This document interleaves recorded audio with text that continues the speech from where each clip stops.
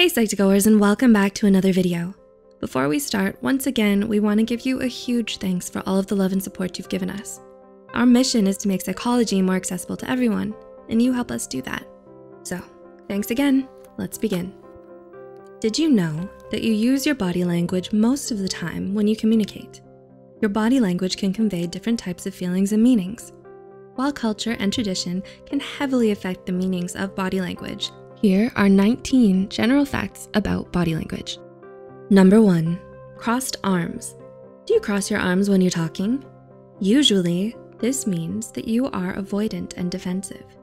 It may show a sign of self-protection and a lack of openness during conversations. Number 2, slouching. Are you sometimes overwhelmed or intimidated when in situations like a group meeting or interview? If you're in this type of situation and you lower or slouch your shoulders rather than sitting up straight, it could mean that you are afraid or even unmotivated. Number 3, tilted body. When you talk to someone, do you notice that their body is facing in another direction instead of yours? If their bodies tend to tilt away from you, then there's a chance that they aren't interested in what you're talking about. 4, repetitive motions. Do you shake your leg, rub your hands, or twirl your hair again and again? These motions may mean that you feel nervous or impatient. Number 5, direct eye contact. Do you directly look into someone's eyes when you talk to them? Initiating eye contact may mean that you're focused on and giving the person you're talking to your full attention. It shows that you're interested and attentive to the conversation. 6, smiling. When you smile, the muscles on your face contract. While smiles often show happiness and joy, a tense smile or a smile that isn't very expressive may convey grief or embarrassment. 7, handshake. Did you know that the strength of a handshake has meaning as well? A firm handshake is a universal sign of strength and confidence, while a weak handshake may indicate unreliability or disrespect. 8, imitation. Do you find yourself copying the gestures of the person you're talking to? This is actually an unconscious attempt to strengthen your bond with them, since mirroring increases empathy. It may be why you see your friends sharing similar poses and attitudes. 9, leaning forward. Do you slowly lean forward as you're talking to someone? This unconscious move indicates your interest in what the other person is talking about. 10, raised eyebrows only. If you raise your eyebrows with a solemn expression on your face, it may convey dissatisfaction or anger. 11, raised eyebrows with combined signals. On the other hand, if you raise your eyebrows with a mix of nodding and smiling, it shows that you're friendly and attentive to the conversation. Number 12, proximity. Have you ever noticed how close you stand to your friends versus how you stand with your boss?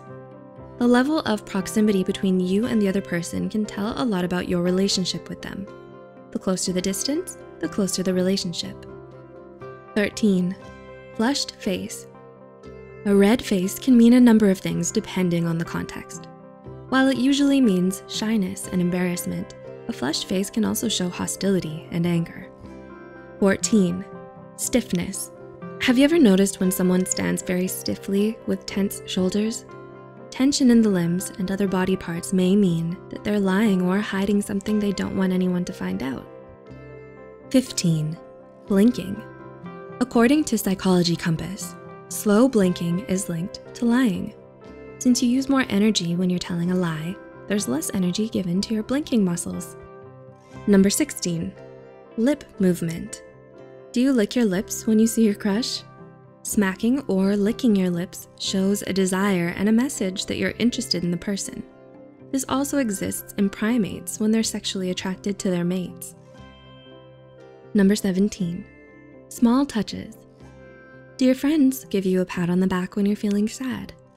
These small touches indicate empathy, care, and warmth. It lets people know that you understand and sympathize with them. 18, head motion. Do you nod your head when you like or agree with something and shake your head when you don't? While this may seem pretty common in most cultures, some variations do exist. Places like Bulgaria and Greece actually have it the other way around. And 19, indirect eye contact. Does someone look away when you're talking to them? Avoiding proper eye contact may mean that they're not paying attention, they're distracted, or they're trying to leave the conversation.